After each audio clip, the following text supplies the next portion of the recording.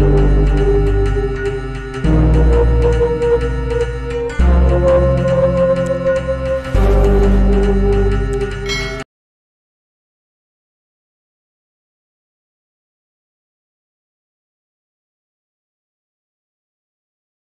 morning, my dear friends.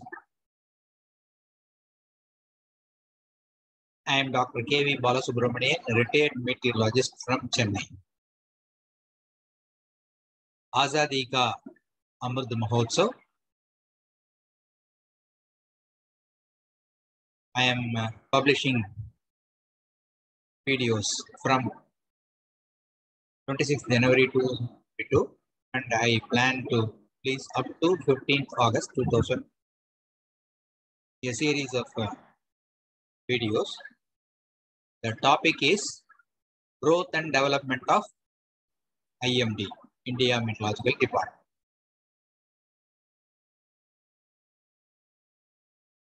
Today, I am going to talk about weather radars in general. And then later I am going to talk about weather radars in India. So it's a very big topic. I intend to speak only for about 5 to 10 minutes. So this I have divided into several parts and this is the first part of weather radars.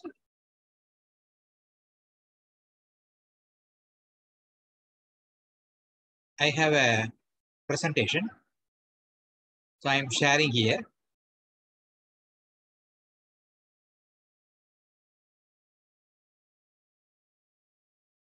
Azadi Ka Amrit Mahotsav video series, 26th January 2022 to 15th August 2022. Topic of the series is growth and development of India Meteorological Department. This is my YouTube channel, Balavin Kural. Friends who are watching this, if you have not subscribed to the channel, kindly subscribe to the channel and press the bell icon. Before talking about weather radar, we should know a little bit of history. So almost different countries like United States of America, United Kingdom, Germany, Hungary, that different countries has claimed that they have built the first radar. But the generally accepted theory is the discovery of radar started with the discovery of electromagnetic waves by Heinrich Rudolf Hertz of Germany. So he used an instrument, something like this, and with this he produced a electromagnetic wave. The radar was actually again in America they say they have found out the principle of radar, that is the electromagnetic waves get reflected by ships. So in that river, Mitsubishi River, not Mitsubishi, one river in America. So in that when the ships, when they were testing with this electromagnetic waves, there was a thick fog. They did not see any ship in the river, but there was a ship going very close to the other bank of the river. So that reflected some of the electromagnetic waves. This was found out in USA, like that they are telling. But the generally accepted theory is this Christian Holzmeier. He has found out an instrument called telemobile scope, which is used for determining ships. This was fitted in ships in those times so that collision of ships can be avoided. So a ship will know that some other ship is coming in front of it, so it will reduce its speed, change the direction. So like that. So this instrument, telemobile scope, in 1904 is a precursor for the radar. So in Italy, Marconi, who is very famous for finding radio. So he is also put some of his contribution to the development of radar. So I have added a picture here. Marconi watching associate raising the kite, a leviter by BFS Baden Powell, used to lift the antenna at St. John's, Newfoundland in December 1901. Then another picture, Marconi operating apparatus similar to that used by him to transmit first wireless signal across Atlantic in 1901. So these informations are available in Wikipedia. So in Britain, it is claimed the first set of radars was patented by Robert Watson Watt, April 1935. British patent for the radar system for air defense granted to Robert Watson Watt. So early military radar system and Robert Watson Watt operating a radar in front of his radar system. These two photographs I have added here. In fact, they have every 200 kilometers or so, they have installed a radar in the east coast of England to detect the arrival of German planes. So how a radar works?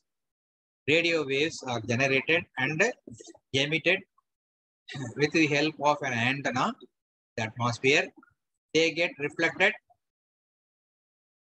by hitting on a target, meteorological target. Here they are clouds. The returned echo is detected with the help of a receiver.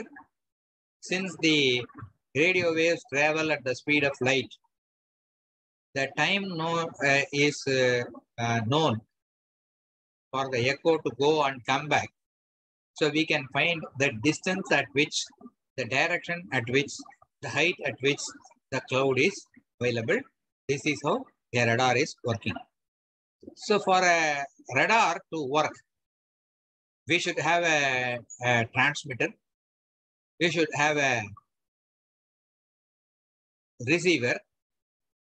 The radar waves are sent in the form of pulses. So when one pulse is going, the transmitter will be connected to the antenna. In the pulse gap, the transmitter will be connected to the receiver so that the reflected signals are received. So there should be a transmitter, there should be a receiver, there should be a duplexer to connect the antenna to the transmitter when the pulse is on, to connect the antenna to the receiver when pulse is off. Then there should be an antenna.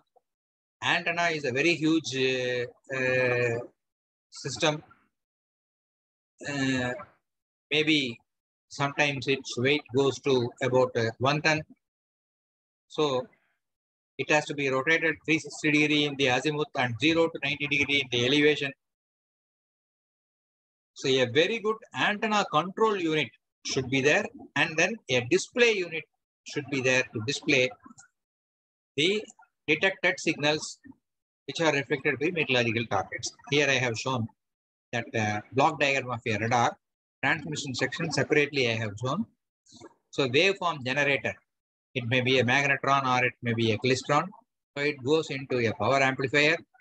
Then a pulse modulator also is, the signals are fed to it. Then it goes to the duplexer, which will send the pulses to the antenna when pulse is on, and when it will connect to the receiver when pulse is off. So the receiver section I have put separately. So duplexer receive the signal, they will be very weak. It will not be very powerful as that of the transmitted waves. So a low noise RF amplifier should be there to amplify it. Then a local oscillator for mixing the intermediate frequency oscillations with the received signals. Then that IF signals mixed with the detected signals are amplified, detected, given to the video amplifier, threshold decision, and it is displayed. Threshold decision is Suppose we are detecting a cyclone. So we are interested in knowing where exactly the heavy rainfall is going to occur. So we will filter low intensity echoes and we can ask the radar to show only the high intensity echoes. For this threshold decision is there. So then in India Meteorological Department, we were using 3 types of radars. X-band radars, they emit 3 centimeters wavelength radio waves. This is used for thunderstorm detection. Mainly, they were used in airports. Then S-band radars, these are all 10 centimeter wavelength emitters are there. This is used for cyclone detection. They were installed along the coast, in east coast as well as west coast. In east coast, Kolkata, Paradip, Visakhapatnam, Masulipatinam, Madras, Karaikal. In these places, these radars were installed. In west coast, Bhuj, Mumbai, Goa. Now further additions are there. Then C-band radars are 5 centimeter wavelength. This is mostly they were used in Doordarshan or telecommunication purpose, but now they are also in use in India, IMD. So with this small introduction to radars, I will further tell how the radars came into IMD and how the development and growth in weather radars in IMD has happened in the next video. Thank you.